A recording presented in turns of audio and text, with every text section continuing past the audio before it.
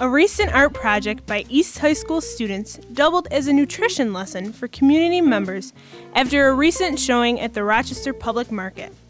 During the month of December 2005, Java Joel's, a local coffee house on the public market grounds, graciously featured a collection of East High School student work entitled Strive for Five. The artist's work featured a collage of images of fruits and vegetables created by students, intended to get all that gaze upon them to not only work up an appetite, but to make good choices about what they eat.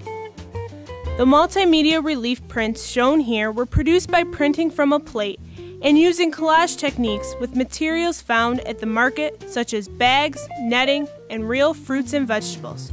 Student artists from East High hope their work will make a great impact on the community's eating habits. I hope people gain the thought of eating fruit every day to become healthy and not just to forget about the apple that's on your counter and let it rot, and just eat it and make yourself healthy.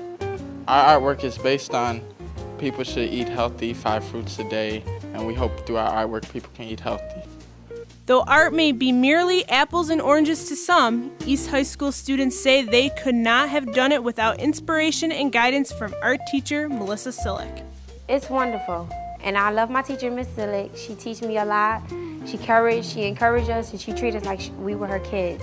And if we don't get it right, she helped us, and she showed us step by step and make sure that it's right. And she said, even if it's ugly to us, she says it's beautiful. Miss Sillick, who bought fresh apples from the market to her class for inspiration, explains to students first why a project like this is so important for students.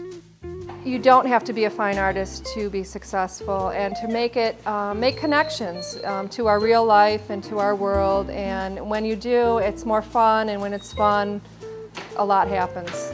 At East, we strive for 5. I'm helping somebody else probably even think about eating like a fruit or vegetables. Like when they look at the picture, they could be like, oh, that's nice, but not just saying that it's nice. They could think about what it is and what we were striving for.